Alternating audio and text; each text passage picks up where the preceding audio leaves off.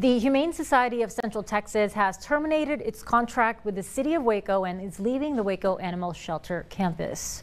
This decision comes after decades of affiliation. The Humane Society says it remains committed to transparency and open communication with the Waco community. These termination negotiations are still ongoing, and the organization says it's working diligently to finalize the details. Throughout this process, the organization says its primary concern has always been the care and well-being of the animals in the Waco Animal Shelter and in the Waco community.